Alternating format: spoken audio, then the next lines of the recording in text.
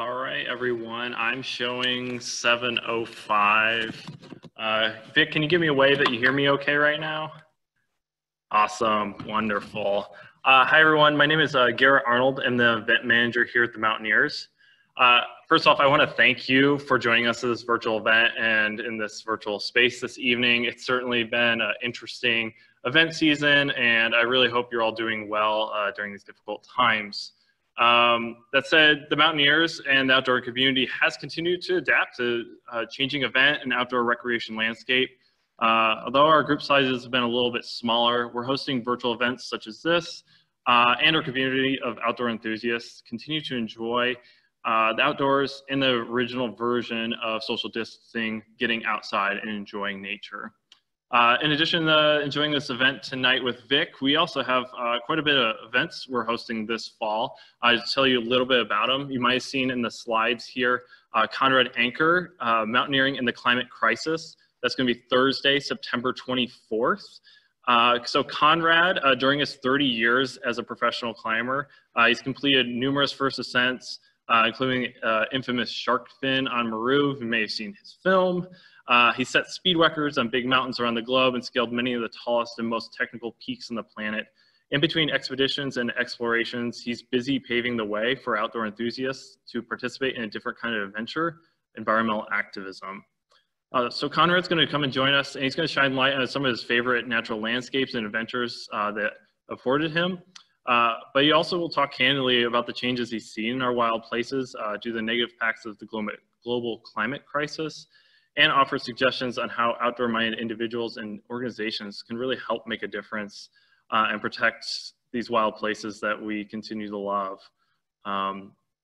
So that's on September 24th. Then after that, we have the virtual Mountain Film Festival. Some of you know that we host the Mountain Film Festival here at the Seattle Program Center. This will be our 7th year, but we're going to do a virtual event. And we did as we've done in years past, a custom playlist, especially for the Mountaineers community. So we go through basically, I'd say 4 or 5 hours of films and narrow that down into about a 90-minute playlist that we think really speaks to our community and our interests for that playlist. So that starts on October 3rd, or excuse me, October 1st, but then you have 48 hours to watch that virtual film festival. So you can watch it Thursday night or Friday night, or get up kind of early and finish it on Saturday morning. And then the last event we have is on October 13th. That's Link Sar's first ascent. That's an evening with Steve Swinson. So 18 years after his first attempt to reach the summit of Link Sar, Steve Swinson, legendary alpinist, Mountaineers board director, and Mountaineers book author, finally stood atop the notorious technical peak in Pakistan's Karakoram. He was joined by alpinist Mark Ritchie, expedition leader Graham Zimmerman, Chris Wright, and the first ascent was groundbreaking. So we invite you to join us on October 13th to hear Steve talk about his incredible journey climbing Link Sar. Lastly, I just want to thank our sponsors, Adidas Terex, Carter Subaru, Filson, Mir, Ombras, SMC, Grail, 2 Years, Seattle Cider, Ghostfish Brewery, and Georgetown Brewery. They've been super supportive to the Be Wild series, as well as during these times with events. We continue that relationship and supporting our local businesses and outdoor retailers. So I'm gonna stop talking now, and now I'd love to hand it over to Vic to enjoy the rest of the show in the evening. Vic, take it away.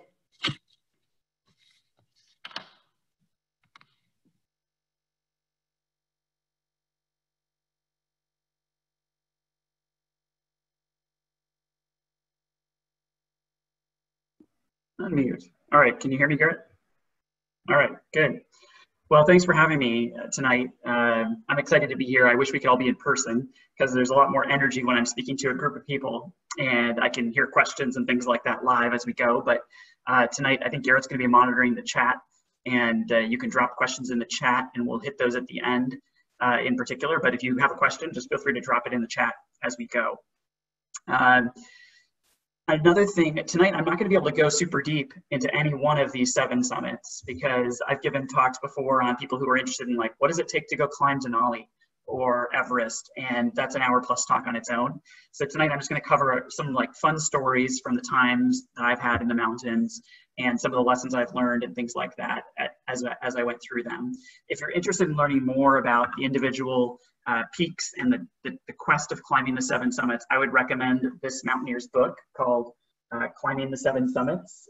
My screen's cutting it out a little bit there, but by Mike Hamill. And it wasn't available when I was climbing it, so I had to kind of compile things together on my own, but Mike does a great job laying out the details of all the different climbs that are out there and the different routes and considerations, suggested order, all that kind of thing.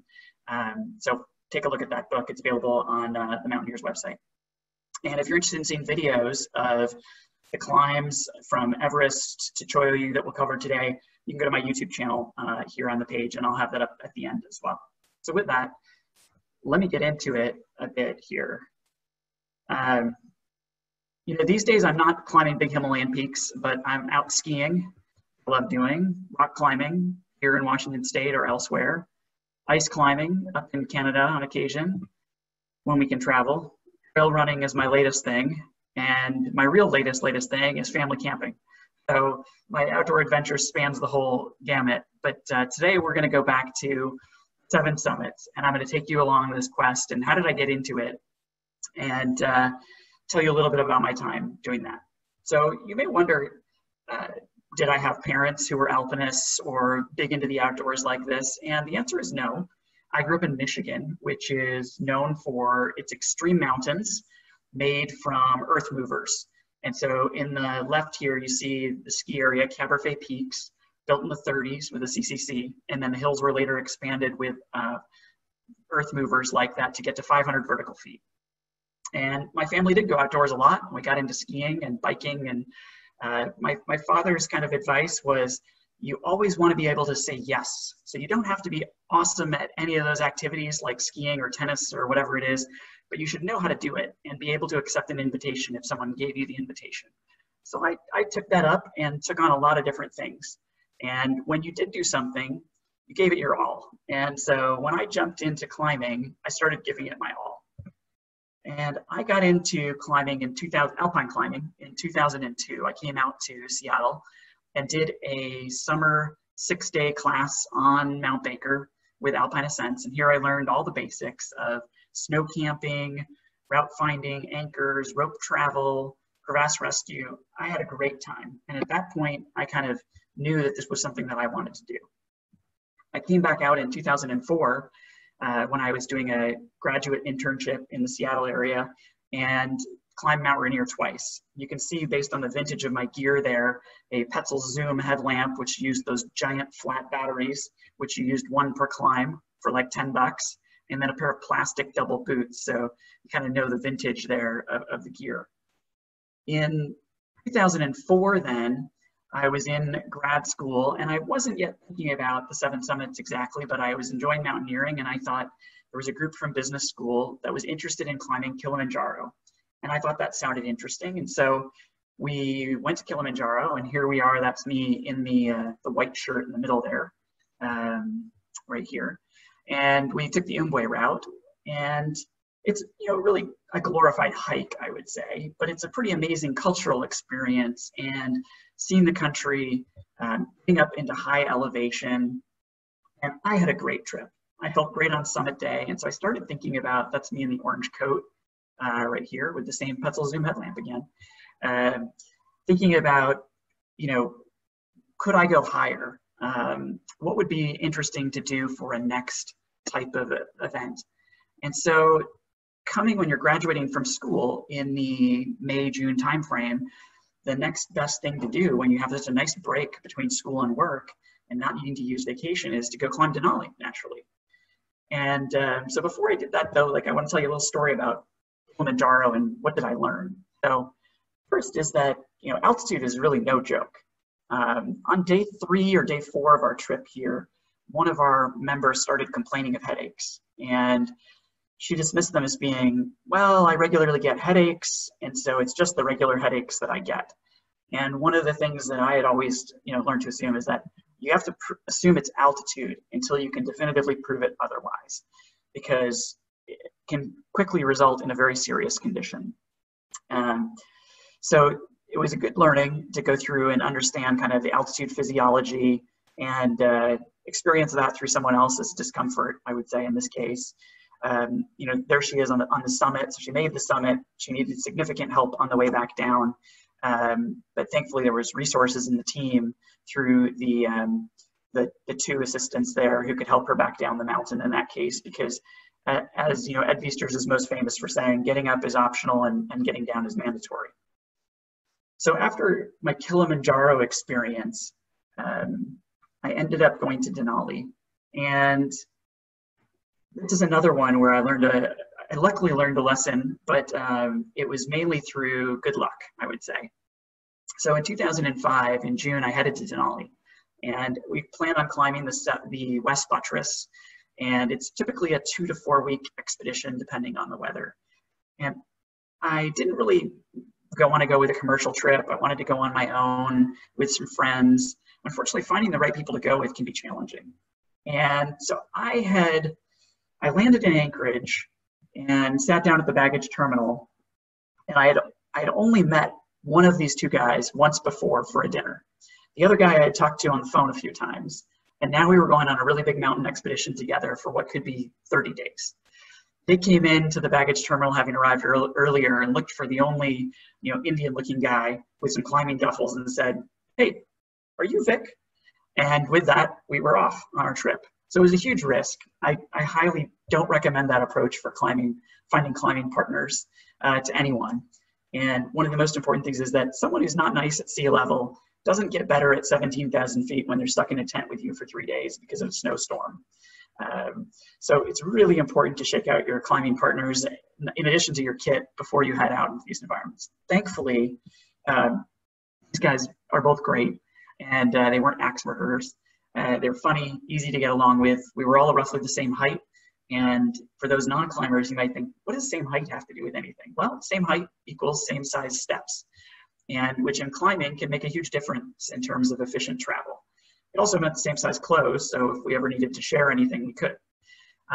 So in this photo, Justin is demonstrating our newly constructed outhouse. And at the time, that was where you would bag your human waste and then toss it into a deep crevasse outside of camp. I'm not up to date with what the latest practice is. I believe it's carry everything off the mountain nowadays for Denali, of solid waste, that is. And here we are goofing around with an impromptu dance party on the left after caching a load at the 14 camp. And Justin, you know, showing off his attempt at claiming the title of King P by nearly topping out on an Nalgene bottle. And as you know, on a big expedition or when it's really, really cold in your tent, it's far better to use an Nalgene at night or in bad weather than it is to go outside.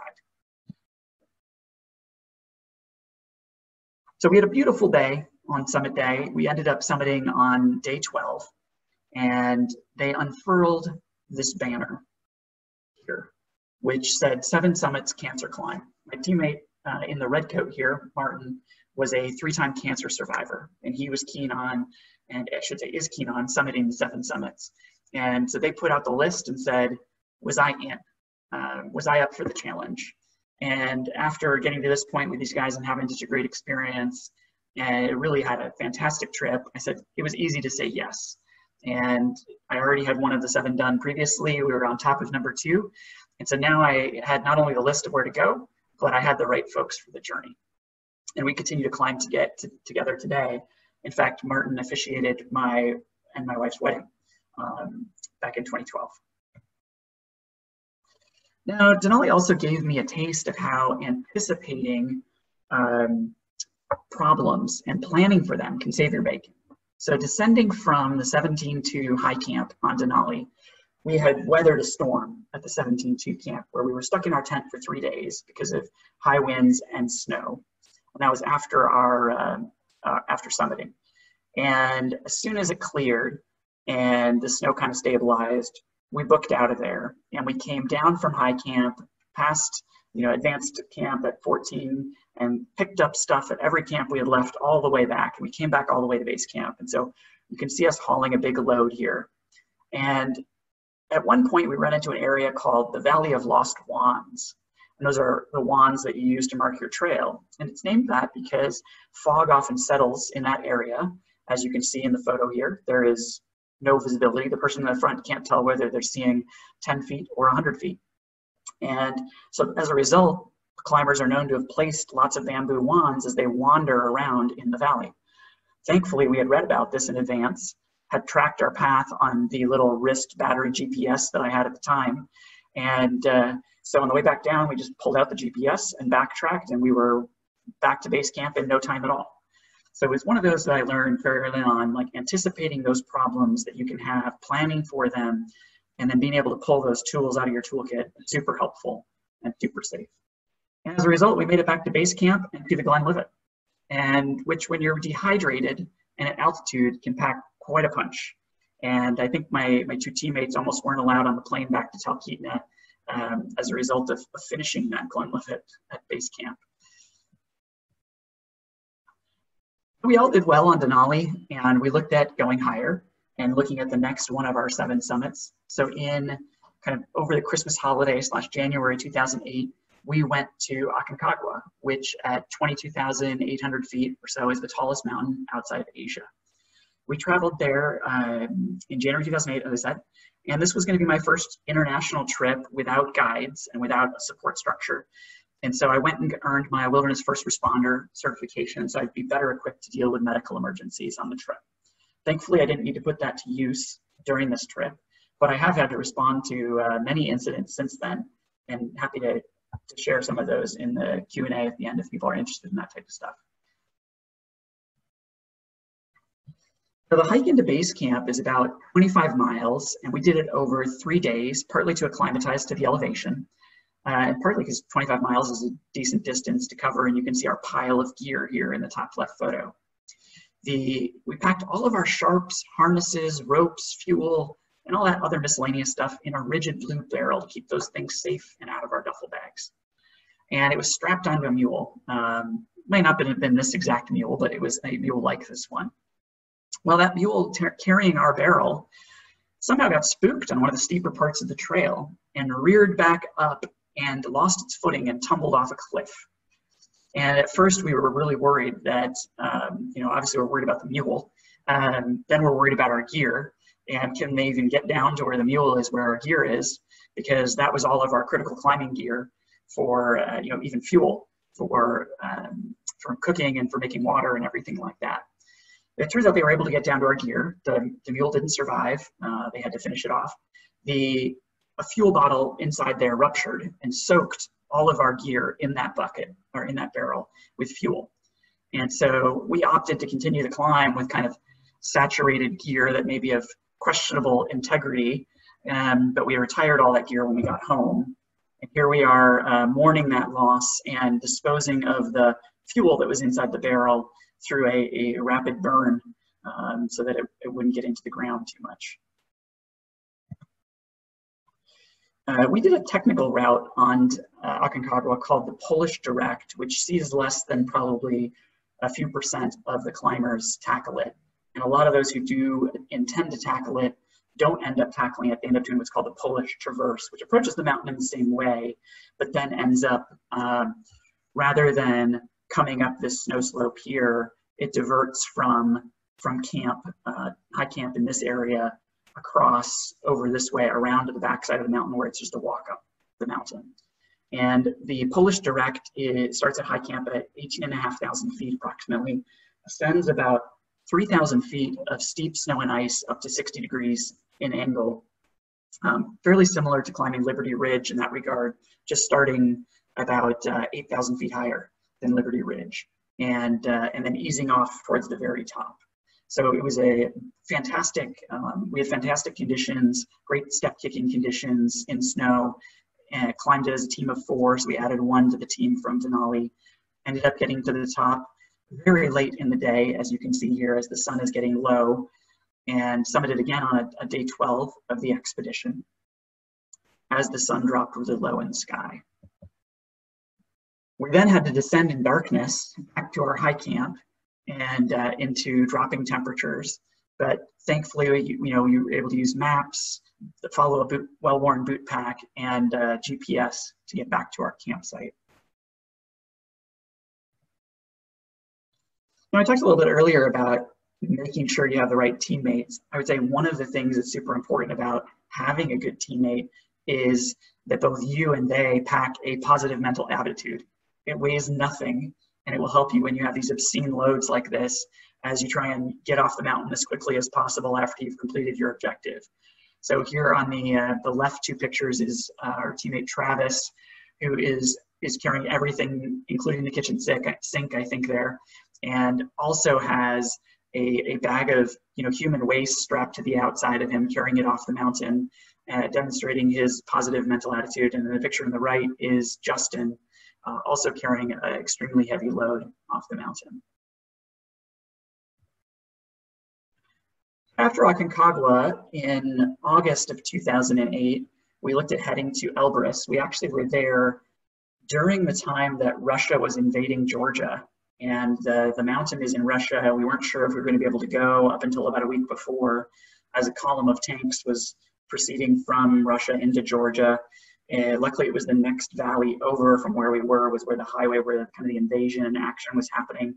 And so the consulate said, "Oh, it's fine, you're coming into Russia." Russia was the invading party, so it was relatively safe in that regard.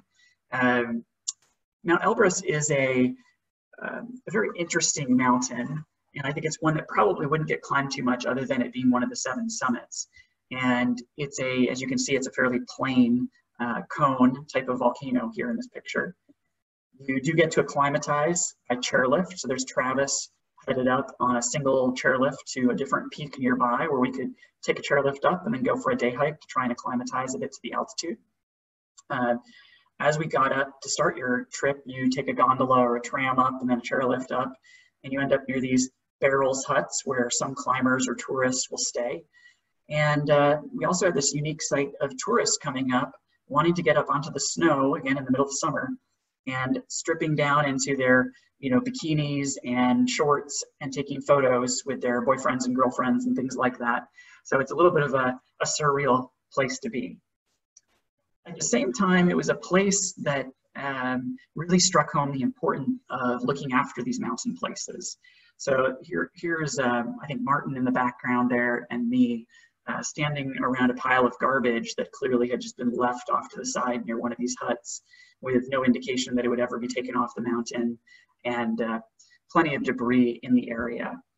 Now we camped higher than just about any camp on any hut or camp on the mountain, and we're filtering our water from some of the glacial runoff. But this was the first time that I had ever gotten really sick on a mountain, and I think everyone on my team got sick. And we ended up becoming intimately familiar with the outhouse, which was close to our camp, having to deal with a 24 to 48 hour bug that induced vomiting and diarrhea simultaneously, which is incredibly challenging to deal with in a mountain environment, let alone at home. And so aside from Imodium and wet wipes and TP and people trying to help each other, it was a tough go. Thankfully, we had built enough time in our schedule, being an independent group like this, that we could all get sick, we could all get better, and we could still climb the mountain. So that was the upside of it. But again, reinforcing the importance of having a clean environment like this. The contrast to someplace like Denali could not be overstated. Denali was an incredibly clean mountain while we were there. Was some climbing. It's not a technical or exposed route if you stick to the main route. We did stick to the main route, but you'll notice in the summit photo there, something unusual about one of my teammates. Might be a little hard to see in the picture, but Justin in the yellow jacket is not wearing crampons, and that's because a pair of crampons of his were stolen from our tent while we camped one night. And so we had brought a rope in case we needed it. And we decided, well, if he doesn't have crampons, we should probably rope up in case he goes for a slide, and that way we all stay safe on the mountain. We ended up getting to the summit, getting back down home, had a good trip overall, and really enjoyed exploring Russia, Moscow, St. Petersburg afterwards as well. That's one of the great parts about going on a quest like this, is the ability to just travel the world, see it from a unique vantage point from the climbing aspect, but then also see the cultural sites along the way. So as you may have guessed, like we come up with a list of, climbing the 7 summits or something like that. You dream big, right? But let's be clear, I didn't just go and book my flights for Everest. If I had, I probably wouldn't be speaking to you today. I'd likely be a permanent relic on the mountain, like many of those people you read about who aren't prepared and just have the dollars or take out a loan and go after it. Now the goal is also scary, and not just for the fact that people die or it's expensive no matter how you go. Nobody likes to fail on something like this. So I really wondered if I was worthy and if I was up for this challenge of climbing Everest. And so as an engineer in my educational training, and now more in business, but I am all about problem solving and breaking down big problems into the components, and that you can just size to the right amount and that you can take on. And it's not glamorous or sexy problem solving. It's just hard work and grit. So I studied Everest, and what does it take to get there? Who is successful on the mountain? And how can I be more like them? What can I do to put my odds in my favor? And I think in roughly the 10 years or 8 years from 2000 to 2008 or so, when I looked at the statistics, the people who were successful on Everest were those that had used supplemental oxygen, had prior experience climbing an 8,000 meter peak, so going on a big expedition, and went with an organized group. And knowing what I was doing for my job at the time, I didn't have the time to plan logistics and to get a detailed group together and go on my own and arrange a base camp and all that kind of stuff. And so I was going to be going with a commercial team. I also, I'm not a professional mountain guide or a mountaineer, and I'm certainly not a model. So I need my brain for my living, and so wanted to use oxygen to preserve my brain so I didn't have permanent brain damage, which some people believe occurs from extreme deprivation at these elevations. And so that kind of led me to the path that I was going to take. And so when I looked at what are the reasonable peaks to go do prior to an Everest expedition, that led me to Cho-Oyu, which is the 6th tallest peak in the world, so one of the 14 8,000 meter peaks shown here on the screen from our advanced base camp. And I'll show you the route. I think you guys can see my cursor, but Camp 1 is about right here on the right sun shade line here. And then the route follows along here, right up through here to the saddle. And then back and around through some of this mess in the middle. And then Camp 2 is right in the very center of the photo, just above the icefall area before the large snow slope. And then Camp 3 is just, I'd say about just below the rock ridge and above the snow rib here in the middle of the face to kind of get you oriented. Now, travel in Nepal doesn't always go to plan. So for climbing Cho-Oyu, even though you're climbing from the Tibet side, you typically go from Kathmandu, and you get into a van or a bus, and then you drive out to the Tibet border at the Freedom Bridge in Jangmu, and then you run into delays like this as you're driving there. And luckily in this case, there was a front end loader that happened to be moving this landslide out of the road, and it only took a couple hours, but we had plenty of these. Again, you run into logistical delays with permits. So we had the wrong color stamp in one of our permits for the expedition, and so we had to spend the night at the border while a courier ran back to get the right color stamp. And this is from an expedition provider who does this every year, so it's kind of just one of those things that may not be exactly the facts, right? And then once you cross the border, you hop into a series of Land Rovers. Your gear goes into a couple big, huge kind of military-ish trucks that follow along, and you drive in over a series of days, and you're driving at almost 17,000 feet here. And Shishapangma is in the background there, one of the other 8,000 meter peaks. We had a large commercial team for this. This is at Chinese base camp for Cho-Oyu, approximately 16,000 feet. We had 26 clients or members. The trip organizer here is Dan Majeur, famous for rescuing Lincoln Hall on Everest in 2010, maybe, I think it is. And that's me here off on the left. as well as some of the Nepali Sherpas who came along, as well as the Tibetan high altitude porters who joined. And with 26 people and all those support staff, you need a lot of stuff. So there's an example of one of the military-ish trucks carrying all the gear.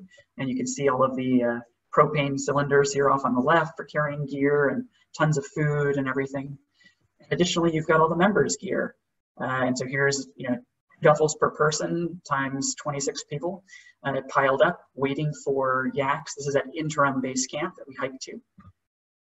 And finally, we were off and walking. And our yaks were carrying our gear into advanced base camp.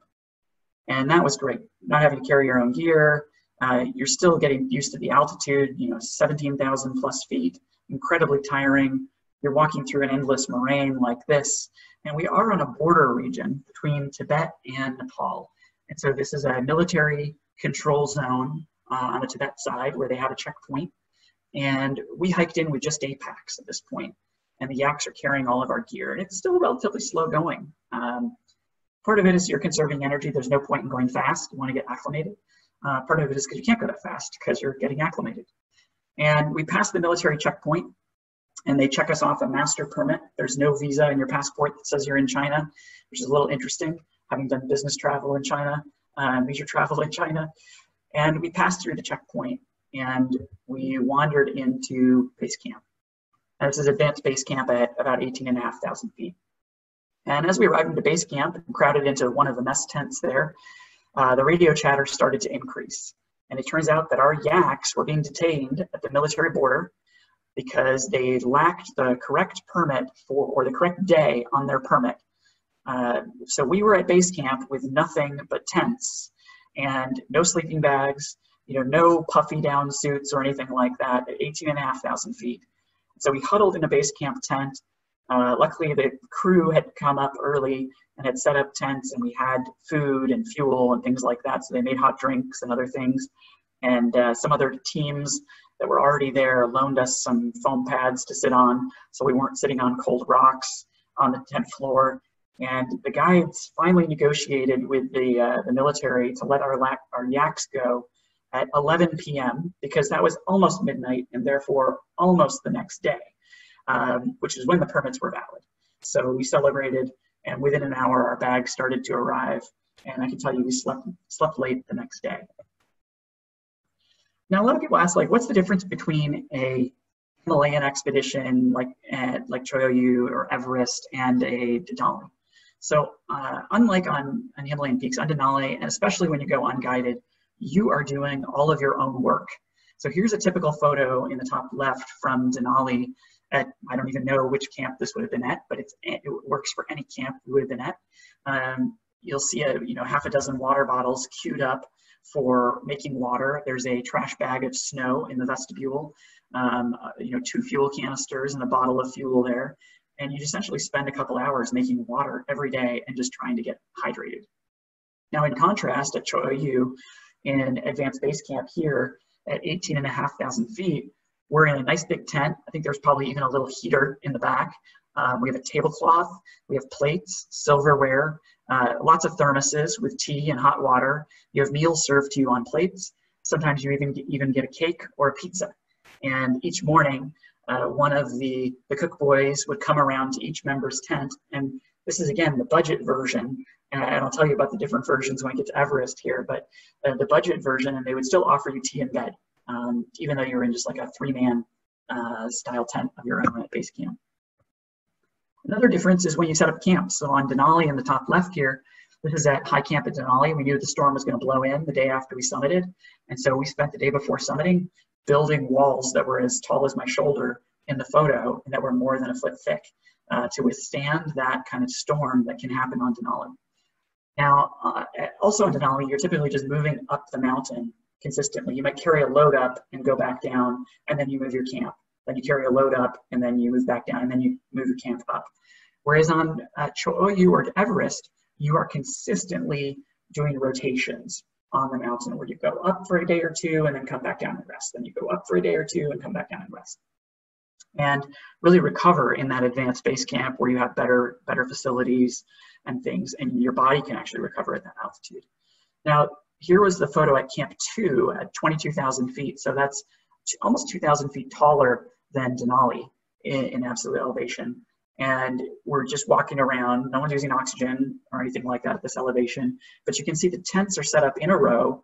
They are lashed down with static climbing rope, tied to each other and anchored to dead man anchors in the snow, made with bamboo so that they don't melt out as the sun hits a metal stake or something like that. And rather than building snow walls, because that would just take far too much work and exhaust everyone involved. So it's not the fact that the storms are less severe, because we did have more than 80-mile-an-hour winds on Choyu. We lost 25 tents in Camp 1, where they literally just shredded open. And you can see that video on YouTube on my YouTube channel if you go there. Another one that I'll cover, the last one I'll cover for you, is the style of climbing is totally different in the Himalaya. So rather than being roped to each other, here we are on Denali being roped to each other, towing a sled. We're going at the pace that the team can go. On Everest and Choyu and some of these other peaks, you're using fixed lines. And this is Camp 1 at Choyu, so the same as the summit elevation of Denali. This is where we lost all of our tents, were these ones right here behind Samuli. And the route follows this kind of ridge boot pack here. You can see a climber here, climbers up through here, more climbers up through here, more climbers right up through here, and then up and around this way, and then Camp 2 is right up in here. And so this is where you're doing rotations, but you're going on fixed lines because each person can move at their own speed and is always secure. And so it's a very important thing for speed in descending. Plus the route is always clear. Yes, they can get buried in snow, but as soon as you can find one, you can just kind of pull up on the line through the snow and unbury it as you go. I also learned a ton about base camp life and way to be comfortable there. So having a thick mattress in base camp, foot powder so your feet don't stink and get dried out, bio soap for your laundry, even town clothes that are skinnier than what you are when you get there, because I think on Everest I probably lost 20 pounds. So it's important to be able to accommodate that or have a good belt when you get off the mountain. Also bringing really tasty food rather than sport food. You're going to be there a long time, so you want to make sure you have really yummy food to eat. Despite losing our entire Camp 1, as I mentioned earlier, and those tents, we had a very good trip. We didn't get very many rotations in, but thankfully the weather came in when we needed it.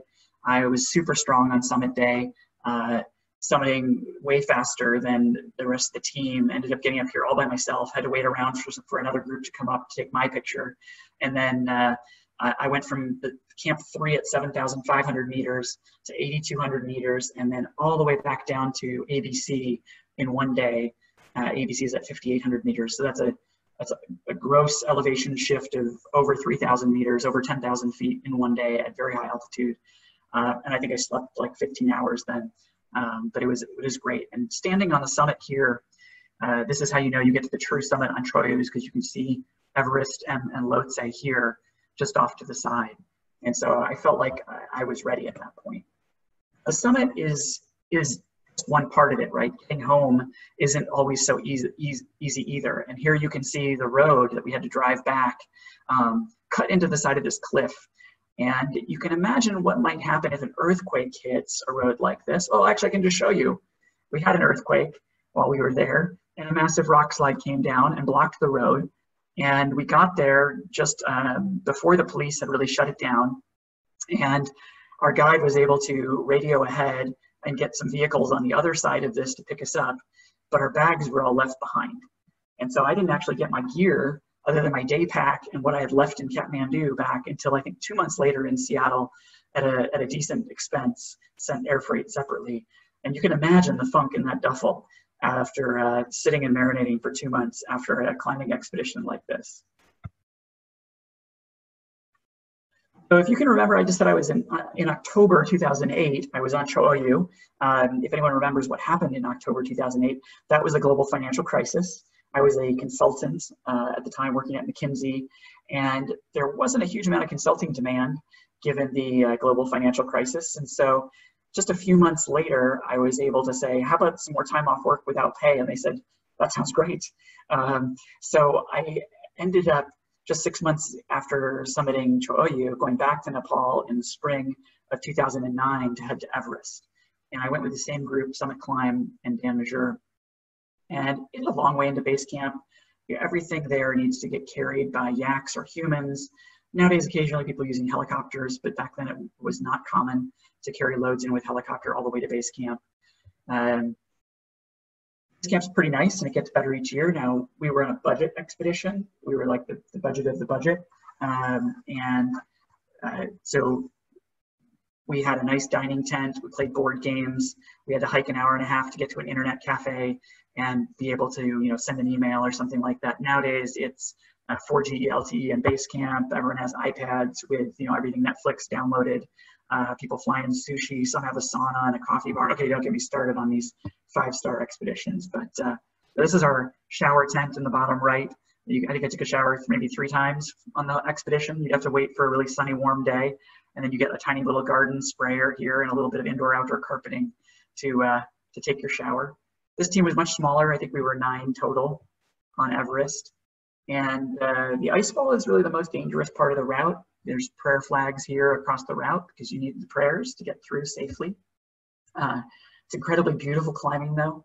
Again, fixed lines the whole way. You can see the climber here attached to the fixed line that jog around this way. You can see it popping back into view up here, a ladder. Again, here's 2 or 3 ladders roped together on this one. And there are objective hazards. So this is an avalanche that came down off the shoulder of Everest from the same place where much later one of the big avalanches came down and killed 16 Sherpa, I believe it was, in 2014, 15, I forget the year now. But this did end up killing 1 person while we were there and injuring 2 others. And it was later in the day than what typically people are in the space, but not a totally unreasonable time to be there. And so you do try to plan for issues that you can have, but nothing's always in your control in this environment. And that's just something you have to accept when you go into this environment. So as we geared up, we were one of the early teams on the mountain that year, and we were really ahead in our acclimatization schedule, feeling good. We were ready for the summit.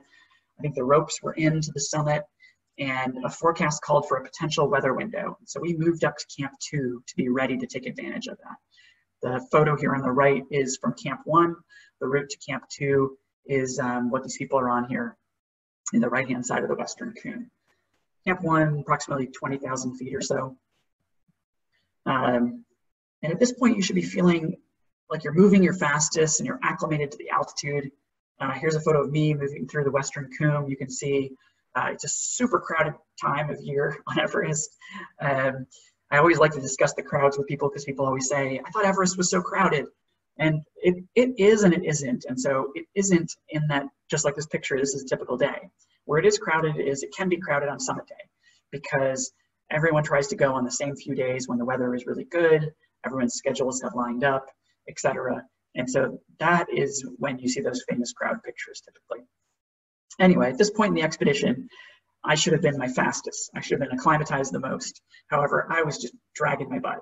And I fell more than an hour behind my teammates. When I finally arrived into Camp 2, I just collapsed in my tent.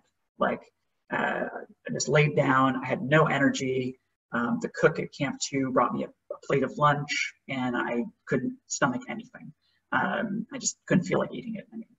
And all I could think about was taking a rest. And I knew that if the team was headed up, I was headed down. There was something not right. And the optimist in me said I could recover in base camp and try again in a few days to rest or shake this cold or whatever it was. I had a lot of sinus stuff. Well, it turns out that luck was in my favor again, and the weather window turned into a snowstorm, which is the right photo. And we had to retreat into the Western Cone in a complete whiteout, following the route as best we could and getting back to base camp. We ended up staying in base camp for probably like 5 days, I think. I'd have to go back and look at my journals. But here I hit the tea, vitamins, cold meds, antibiotics, like everything hard to try and get healthy as quick as I could. And thankfully, the weather gave me enough time to recover. And so the next time up, I was on my game. I was moving as fast as I could. This is on the Lhotse face, headed up from Camp 2 towards Camp 3. You can see that shine is just the blue ice. And despite having hundreds of people going up and down on this route, there's very little steps you can see kicked in. And we arrived into Camp 3, and we had to spend more than an hour and a half peeing our tents out, which would become buried under wind slab. Not the best way to conserve energy on a summit push, but required work.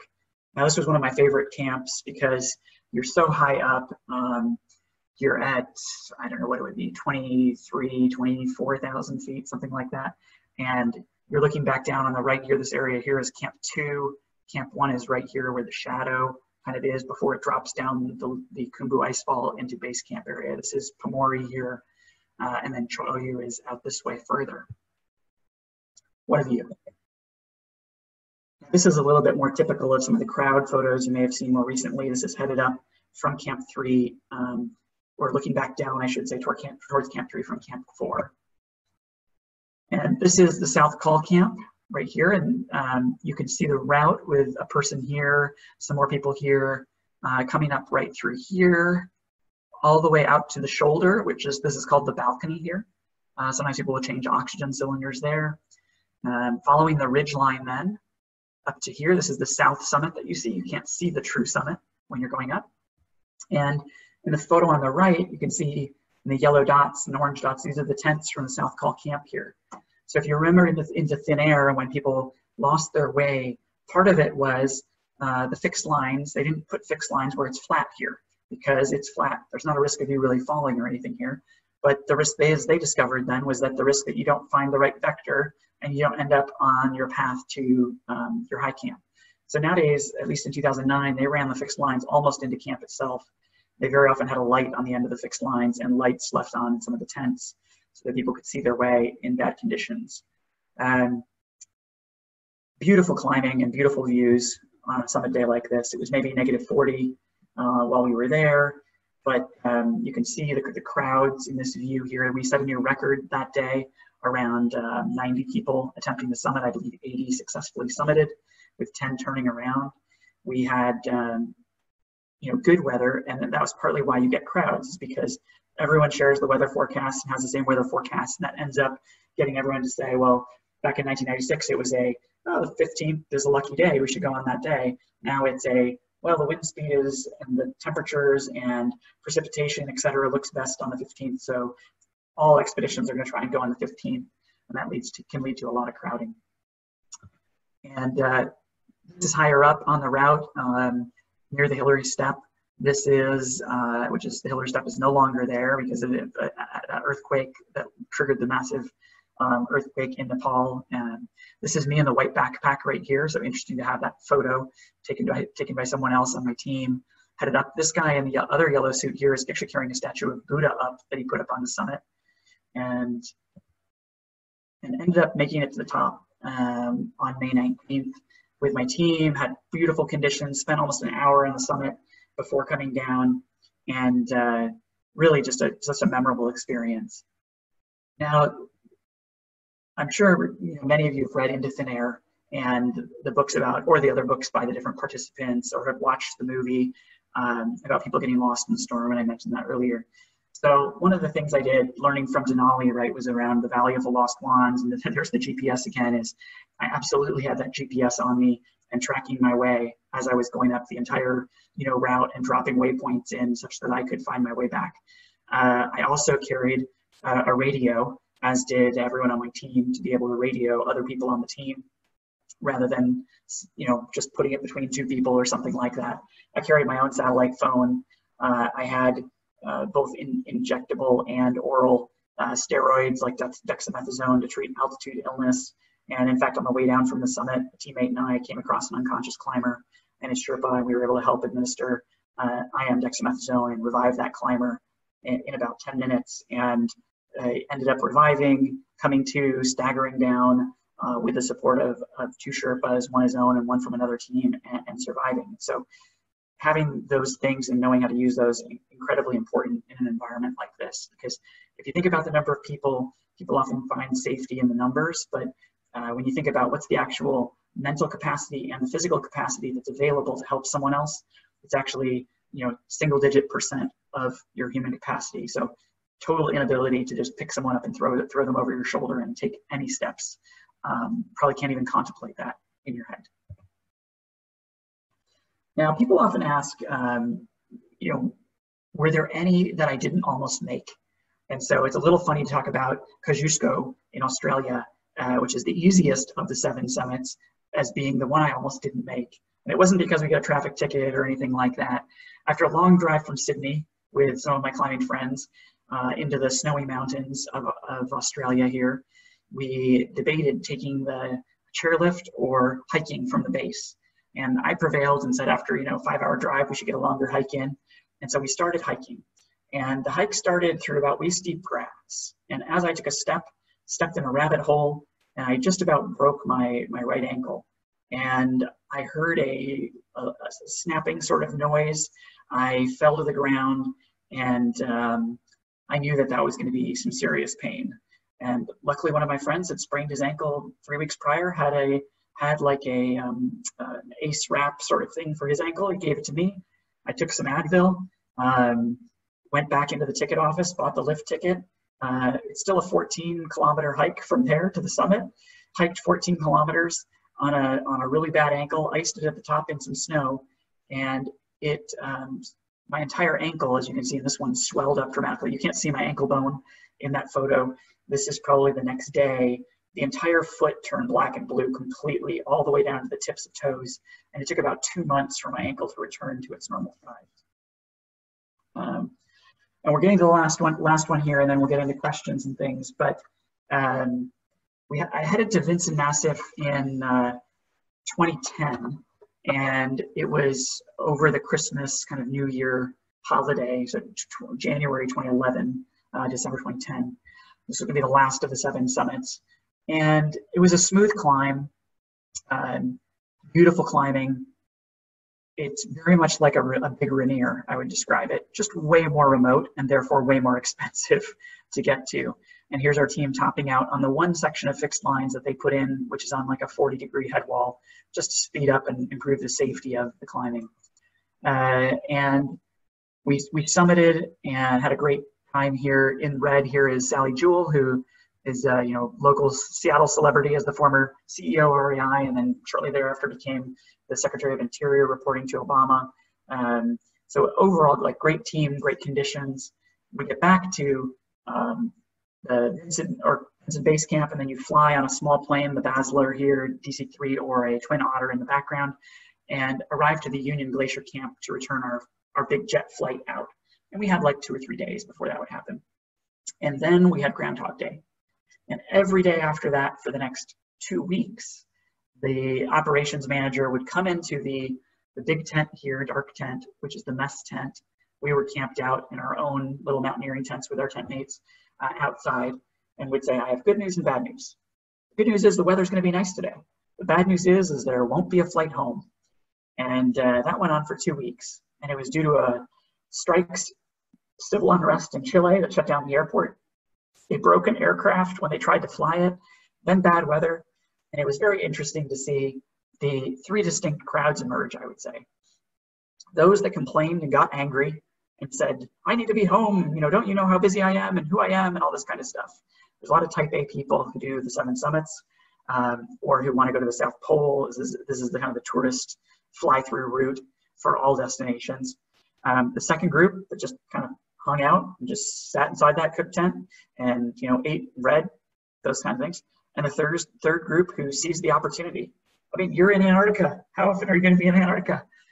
And this was the first year that this camp had been in this location in Union Glacier. Previously, it was on Patriot Hills. This is Mount Rossman here. I ended up climbing this mountain multiple different ways and establishing 4 first ascents on the mountain. And I even read about them later in the American Alpine Journal that someone had submitted on my behalf, and that was pretty neat. One route was the entire ridgeline traverse of the entire mountain. Another one was, just different various couloirs here. And so here's a photo of me climbing one of the couloirs. We learned to make an igloo in these down days. We had scientists lecturing us about climate change and the research they were doing in Antarctica. And we also got to play some beach volleyball with an Olympic gold medalist, Greg Vernovich, who's a guide previously, at least working for IMG at the time. And that's where I'm going to end this, is playing beach volleyball in Antarctica and how unusual an experience that can be with not only just anybody, but with an Olympic gold medalist. And so I would just say, I'm sharing my info up there if you want to get in touch or if you want to watch a video, but kind of 4 big things that I would share as I've told through different stories here. Number 1 is, be bold and dream big. This is something that's been done. It wasn't done by me previously, and so this was my big dream to go take this on and break it down into the steps to get there and do it in a responsible way. Number 2 is not underestimating those easy ones, and there's plenty of things that can go wrong. Number 3 is that there are plenty of things that can go wrong and that won't go according to your plan, and sometimes you just got to roll with that. A lot of things are not under your control when you're climbing.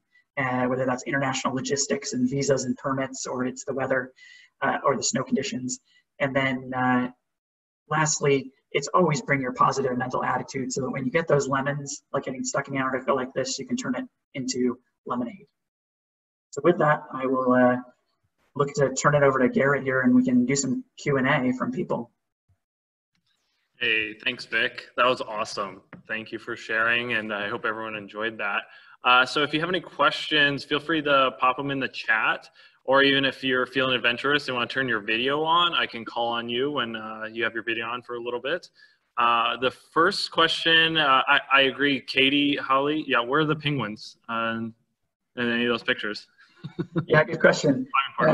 So the Vinson Massif is located in the Transantarctic Mountains here, and it's quite a bit inland. So the penguins are coastal creatures. So that's one of the disappointing parts, is that on the continent itself, you won't see penguins when you fly in because you're flying in so deep. You can have the opportunity to see those in Punta Arenas, Chile. You can see the fairy penguins at a preserve there. Got it. Carl's asking, which outfitters did you use on Everest and Vinson? Yeah, on Everest and Cho'oyu, I went with Summit Climb. Their website's just summitclimb.com. They're one of the more basic packages, so it's good for somebody who, it's important to know the difference between what you're buying. So it's a little bit like when you're saying, what kind of car do you have? You can get a used Toyota or you can get a new Lexus.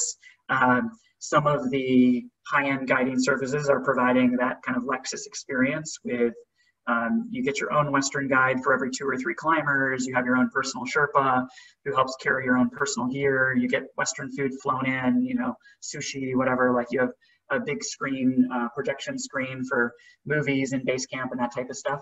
I didn't have any of that on my expeditions with Summit Climb. It's a very basic type of product. But as long as you go in knowing what you're getting and that's what you want, it worked out very well for me. On Vinson, I actually looked at going independent, just like I did on Denali and Aconcagua. But the challenge there is that for permitting reasons, Antarctic Logistics and Expeditions, ALE, who controls all of the tourist traffic to this area via permit from the National Science Foundation, who controls kind of all traffic into Antarctica, basically. They don't want to lose their permit by having, unprepared climbers have to go down and get rescued. And it's so remote and so expensive to fly that jet in. Everyone needs to have, $250,000 of rescue insurance, which sounds like a lot, but it doesn't cost you that much to have the insurance to go get it. So they essentially don't want to let independent trips go. And so I ended up signing up with Alpine Ascents International, which is the same group that I did my very first 6-day mountaineering course with. They're based here in Seattle as well. All of the trips that run there are approximately the same cost. And it was all cheaper to go with a guided group than it would have been to go independent with my friends anyway at the time. So Shannon and Alan kind of have similar questions. Any plans for another climb, and what's your next big project? Yeah, well, since having kids and things like that, I've kind of shifted from doing the big Himalayan sort of expeditions where you go away for a month or 2. Nowadays, there are express options for doing Everest climbs using the acclimatization tents and things like that called Hypoxico, which you can do at home, which can cut it down to, I think the record is 2 weeks for an Everest trip, which would be mind-altering, I think.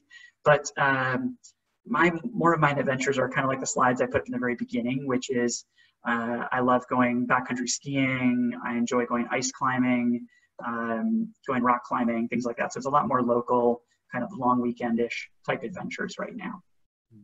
Do you ever focus on or think about doing things like Bulger's 100 or the tallest peaks in each state kind of lists? No, I haven't thought about that. My latest thing has been inspired by one of my good friends, Gavin Woody, and he was an ultra runner, and we climbed Liberty Ridge together. But you know, he really got into ultra running, and so I started to get into running. I ran the Grand Canyon rim to rim to rim, which is almost 50 miles and like 10 or 12,000 feet. And this year I was kind of hoping that I could work towards a 100-miler or something like that. And then with COVID and everything getting shut down and canceled, that I kind of stepped away from that. But that's something I would like to do. Mm-hmm. Sky's asking, what's your favorite snack for climbing? Anything you recommend when you don't feel like eating? Oh yeah, that's a good one. So on Everest, people would be like, oh, what was your summit meal you had before you went to the summit? And what food did you pack on summit day and stuff? And I learned that it's not going to be freeze-dried, you know, Mountain House or anything like that. It's not going to be even ramen noodles. As you get to higher elevations, you really want simple carbs and sugars. That's what your body craves. And no, you can't choke down goose for like 40 days on an expedition. So my staple when I got higher was Sour Patch Kids. And because they're small, they come in little bites. You could kind of just pop them in your mouth, or sour gummy worms would be a good one. And Pringles is another one because they come in a tube so they don't get crushed in your pack. And you could get those in Namche or any of the other towns on the approach. And so you could stock up on a few canisters of those and then kind of keep them and take them up on the mountain with you. This is on the section of the PCT this weekend. I saw a PCT hiker with the Pringles can sticking out of their backpack too. Yeah, for sure. Connor's wondering, thoughts on desire to climb K2? Go hang out more with Steve Swinson? Yeah. Well, I do go ice climbing with Steve. He's the one who taught me how to ice climb.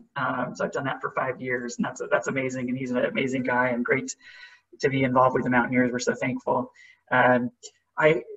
You know, K2 is intellectually interesting and it's a challenge. And so it's kind of like you just get drawn to a challenge. Garrett Madison is a good friend of mine and was my guide on Vincent, actually, when he was with Alpine Ascents before he created his own company. And when he went off and guided K2 for the first time, I forget what year that was, like 2014 or something, and was successful. And everything was like a breeze, you know, in terms of perfect weather, perfect snow for their whole trip. And I was like, man, I really wish I had gone on that trip. But, you know, it's climbing high altitude is a really dangerous activity. And so it's not one that I would go into lightly at this phase in my life with family and kids and things like that. I think the success rate on Everest when I looked for the years prior to when I went, for those 8 years when I was doing that little analysis, was like 38% success on average. So I was lucky that I made it the first time on all of these, which makes it much more efficient from your time and from your money perspective. But the death rate was still like 1 to 2%. And so of people who attempt, well, very often you hear about the summit to death ratio, which would be different, but the summit attempts to deaths. Yeah, so it's a really hard thing to think through. Karen's similar to Sky, but wondering more of your favorite meals during a high altitude, things you brought along, because you mentioned stay away from sport foods. Yeah. What'd you bring along? Let's see. Yeah, I think on Denali, it was my first trip on one of these big mountains like that, and I made so many mistakes in terms of food to bring. I remember bringing these like power bars and power bar bites, and like power bars freeze, right? And they were like, you put it in your mouth trying to break off a piece. I was lucky I didn't break any teeth. So definitely not that consistency type of food. I think I'm trying to remember now from any other expedition, was there anything particular? I mean, the sour gummies and the Pringles were the two big ones from those expeditions. Typically we just did kind of, we really like some of the more spicy, like pad thai and Thai spicy peanut sauce and things like that, because maybe it's at altitude, like your taste just kind of gets bland. So it's kind of nice to have it spice up, but you got to know what that's going to do to your body. One of my teammates did not tolerate it so well. And I remember him diving out of the tent at Denali and not even taking the toilet paper and heading to the bathroom and us saying, don't you want the toilet paper? He said, no time, you know? And so, yeah, gotta know what's going to work for you. That's great. When you're coming off the mountain, was there a particular food you were looking forward to? Oh yeah, for sure. Coming off of Denali, I remember flying off, ditching our stuff at the bunkhouse for the air taxi service, and then going to the West Rib pub and getting these like half-pound burgers with fries and a pitcher of beer. And then my teammate Justin, for dessert, ordered a half-pound burger, and we had chocolate cake and everything. He had a half-pound burger, and I remember the waitress thought he was kidding at first, but yeah, certainly the meal after is a great thing to have. On Everest, I think they made chocolate cake for us when we came down after summiting successfully and we're off the mountain, because they would get the radio call ahead that we were in Camp 2, waiting for the right time of day to go through the ice fall after summiting. So we wait for the next day to come down. Karen is wondering, you mentioned earlier about getting certified as a wilderness first responder. Do you have any good stories, or maybe, like how you used it? A bunch of different ones. One was the Everest one, which I mentioned briefly about reviving this person with IM dexamethasone they had cerebral edema. But one that's close to home here, I was climbing Rainier, leading a group of 8 people up, 2 rope teams, and my team shouted back to me. I was in the back of the long chain of rope for this last bit, and as we were just getting towards the crater, like coming onto the crater, and someone says, "Hey Vic, we're gonna need your medical expertise here in a minute." And I was like, "We're walking up a hill, like it's very gentle, like what could possibly have happened?" And I said, "Is it someone on our team or is it something else?" And they said, "Oh, it's someone else." And I was like, "Well, okay, that's good to know at least." And I got up there and there was an individual who had, his chief complaint was a hurt ankle inside their boot and everything, with crampons, sitting on the summit crater. And they, I talked to them about it. We went and gave a physical exam and everything and talked about the injury. And it turns out he had dislocated and broken his ankle by just stepping wrong with crampons on. And he was the experienced climber, was with 2 kind of beginnerish people. They had come from we had come up the Emmons side, I think, and they were coming up the DC side. So I couldn't even help bring their 2 people down. Luckily, I had my inReach, to call for help. And so because he couldn't bear any weight on it at all. And so I relocated it, taped it up, put the boot back on, and initiated a rescue. And thankfully, with calm weather and clear skies, within about 3 hours, we had a helicopter to him, and they were able to extract him off the summit. And I just, given the time and other things in my team of responsibilities, ended up giving him my inReach, so that he could stay in contact with the Rangers as they came in, and ended up taking my team out and back down the mountain then to make sure my team was still going to be safe. And he knew people who I knew, so he was able to kind of get it back to me a couple days later. So that all worked out well. But yeah, I've had a couple of different situations like that using the Woofer training. Mm-hmm. So highly recommend it to anybody, and keeping it current then too is really important. So every 2 to 3 years, getting a recert. It's a 3-day recert if you do that, but it's a 10-day course the first time around. So. Mm-hmm. There's more hybrid ones happening with virtually and then scenarios. And it definitely, as a woofer myself, it changed the way I look at risk and the way I look at just what's going on around me and what could happen and how you would actually fix that problem. It's like that. From Brittany, do you keep a constant level of fitness through the 7 summit years, or train specifically for each mountain? Yeah, great question. I would say there's a general level of fitness through the course of it, but it certainly had peaks. So when I was heading to Cho'oyu, or once I started contemplating that, I ramped up my training significantly.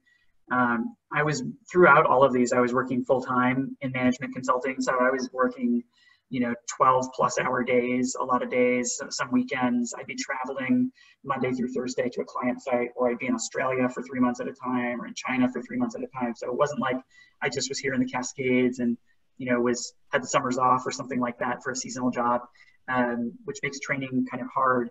but I do live in a condo in downtown Seattle. We have a gym in my condo building. So I thoroughly wore out the Stairmaster in the gym. I would go in every morning with a backpack and drop some dumbbells in the backpack. So I'd have some weights, I'd put some ankle weights on, and then I would watch a movie or, TV show while I would hit the Stairmaster hard in kind of interval training. And then on the weekends, I do these kind of like longer, slower burns if I wasn't able to get outside in the hills. So it definitely went with peaks. And then once I was at Cho-Oyu and did that, and then I was like going to sign up for Everest pretty quickly after coming home, I just kind of even amped up the training more because, I certainly didn't want to be the reason that I failed or didn't have an enjoyable experience, because there's a difference between like, there's a bar for success, then there's a bar for enjoyment that is much higher. And I've certainly experienced this. I've done Rainier 15 times, and I've had some where I hadn't exercised almost at all. I'd been based in London for like 2 months for a work project, flew home the next day, went and climbed Rainier with some friends. And I remember just being like, ugh, this is hard. Versus other days, I kept coming back from Everest and did Rainier. And we summited and we're back down at high camp after like, I think we were back by like 7 in the morning or something. It was like ridiculous. We just cut all the switchbacks and passed everybody because we were both acclimated to 20,000 plus feet. So it didn't feel like anything walking up. So. And then Alan, is there anything you would have done differently on your journey to the 7 summits? Ooh. Well, the biggest, one of the biggest challenges is probably around, the group of people that you go to do it with. And that's part of the fun, is spending the time with these guys who I got to know really well. It's also very challenging to find a group of people like that who have the interest, have the fitness, have the skills, can get the time off work, and can afford to go. It's kind of like 5 things that all need to happen and need to stay that way for approximately the 7 or so years that it took to do this journey. And so my teammates went to Vinson Massif just this last year, actually. So they took a long break between Elbrus and the others, and they have not done a Cho-Oyu as a prep for Everest.